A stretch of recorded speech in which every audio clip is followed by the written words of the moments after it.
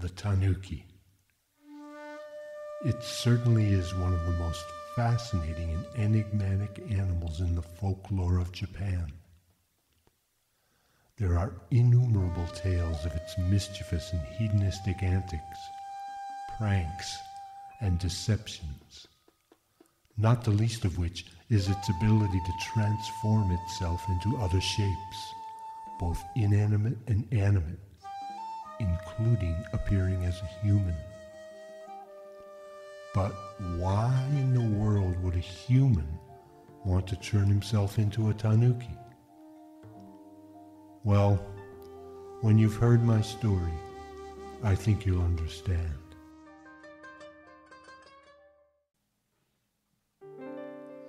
I was born on the coast of the Sea of Japan, in the quiet fishing village of Nabune, on the Noto Peninsula in Ishikawa Prefecture.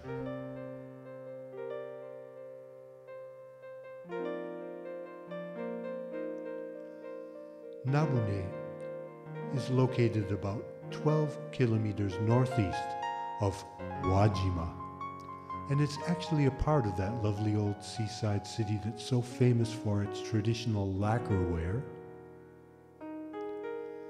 its delicious seafood, and of course, its morning market. My father was a master craftsman. He worked in Wajima, inlaying beautiful artwork onto the surfaces of lacquerware pieces.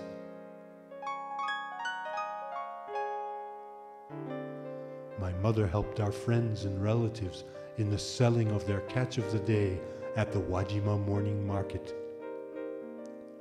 As for me, well, I guess I was still just a pretty normal schoolboy at that point.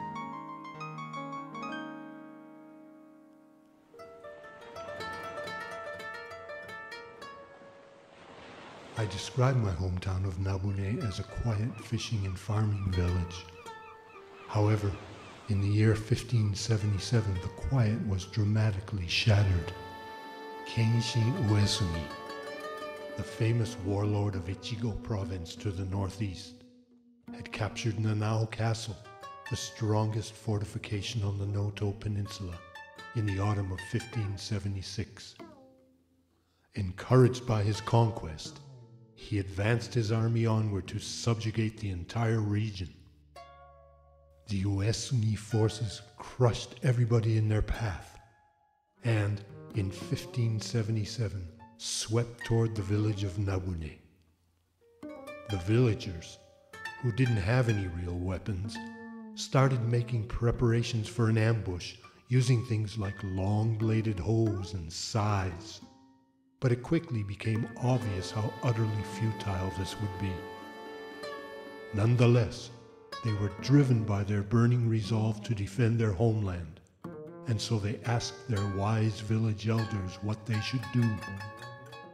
The elders instructed the villagers to create masks out of the bark of trees and long tangled hair out of seaweed, and then noisily beating on drums to make a night attack on the sleeping Uesumi forces.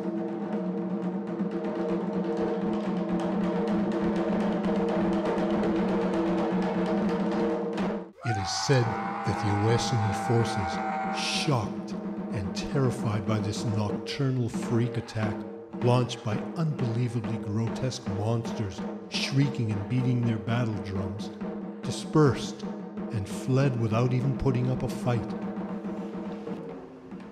This was the legendary beginning of the well-known Gojinjo-Daiko drumming ensemble, whose galvanizing, commemorative performances continue to this day as celebrations of gratitude to the local gods for their help in this crisis.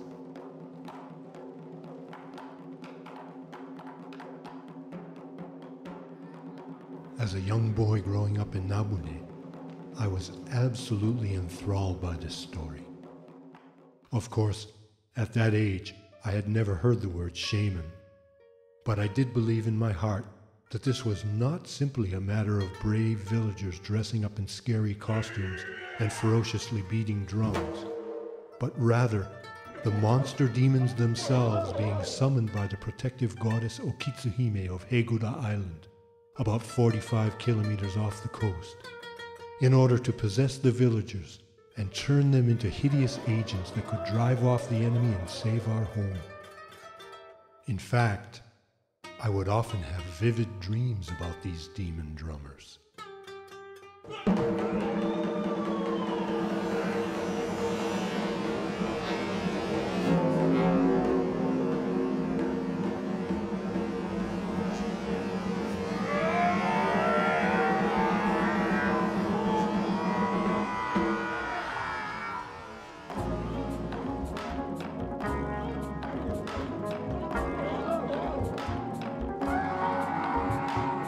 Drums will beat the drums. We know what is on the way.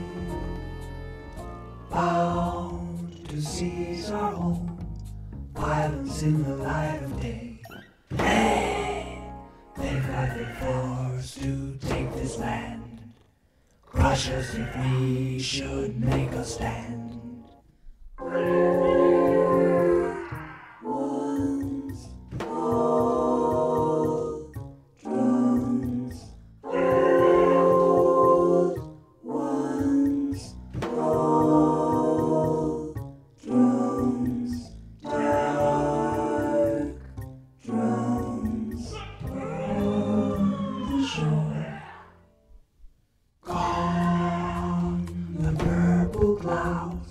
Blackened by the midnight waves, pounding in the surf, all at once my heart enslaved.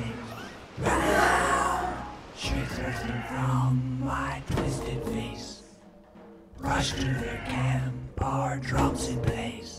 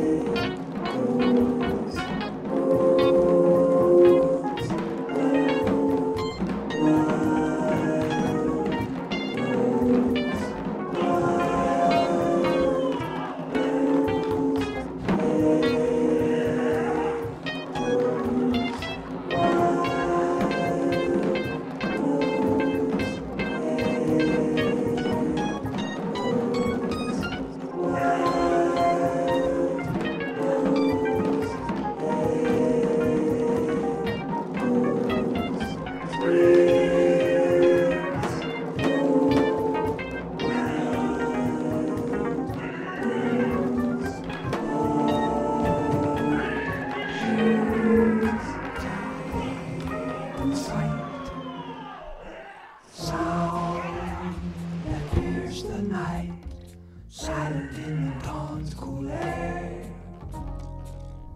threads of hostile might scattered by the drums of fear, calls that awoke our ancient soul, screams when we felt its deep control.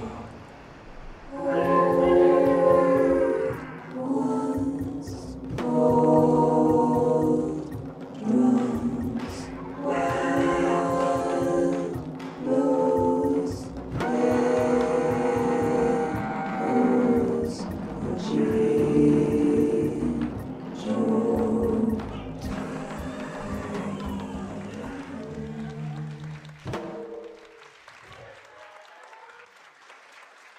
You can easily imagine how my dreams became my reality. For as long as I can remember, all I wanted was to learn how to play taiko and become one of those awesome demon drummers. This special tradition can only be passed down to those who were born in the village of Nabune. My right to be able to qualify made me very, very happy.